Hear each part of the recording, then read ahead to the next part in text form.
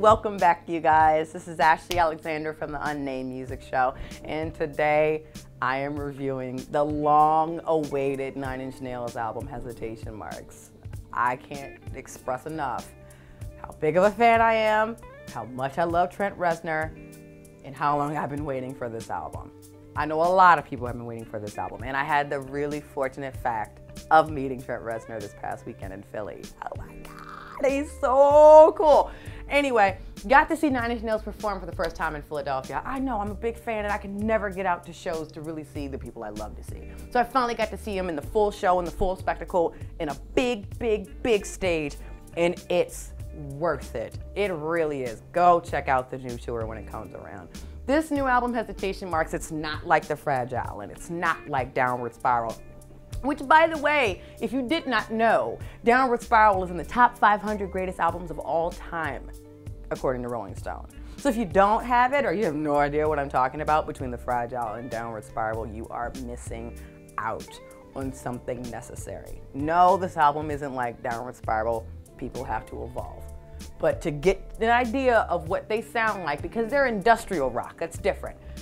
I guess some would throw Marilyn Manson into that, but that's small potatoes in what we're talking about. So, Trent Reznor, really cool situation. If I'm not mistaken, I think they're from like California or something like that. But regardless, Trent Reznor is an amazing songwriter and an amazing producer. Let me show you how cool this guy is. This guy is so cool. He got nominated for an Oscar for doing the music for The Social Network.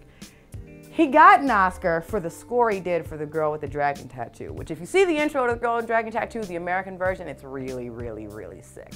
Kind of an insight into the type of music he does, but not like that. And most importantly, he got Johnny Cash to cover a Nine Inch Nails song called Hurt.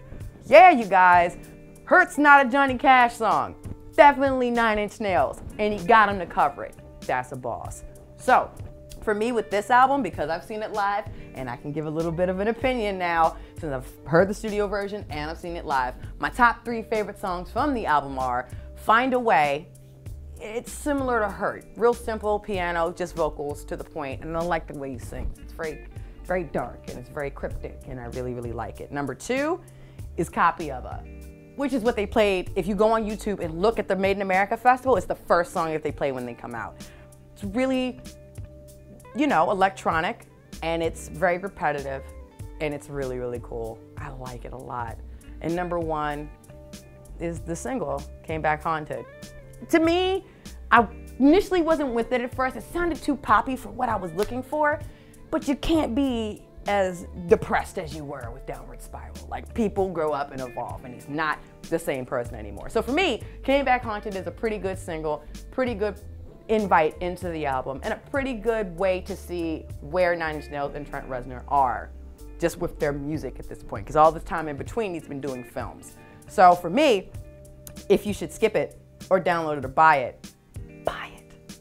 We can't go another 5, 6, 10 years without another Nine Inch Nails album. We can't let this happen again.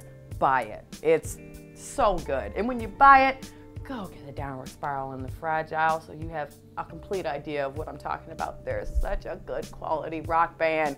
Everybody needs to get into it and not be so concerned that it's like Manson or that it's like satanic or something, because it's not. If you listen to Tyler, the Creator, Nine Inch Nails ain't none of that. It's quality musicianship. He's kind of like Prince, plays a bunch of instruments except for the drums. He's incredibly talented and very amazing, and you should really, really give it a chance. So, you can talk to me on Twitter at alwaysAA, or on Instagram, and on Facebook, whichever avenue works for you. Also, let me know what you think about it in the comments too. The more comments, the more acknowledgement, the better it is for everybody. So, Nine Inch Nails, Hesitation Marks. We just can't let this fall through the cracks, you guys. So let me know what you think. Talk to you soon. Bye.